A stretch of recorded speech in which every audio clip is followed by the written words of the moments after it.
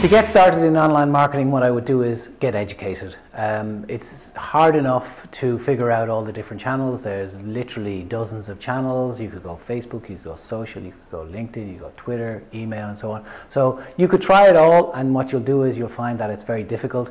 What I do is give a few of them a go and then get educated, and that would rapidly accelerate your knowledge and understanding.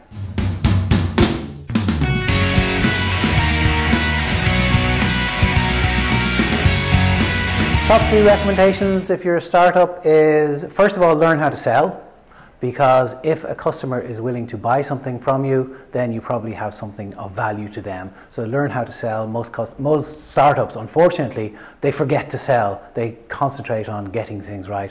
The second one is learn to fail. So make sure you can get to a point where you know you've got the wrong product or you're going down the wrong route. And the third one, I suppose, is don't be afraid to start. Don't be afraid to just jump in and give it a go.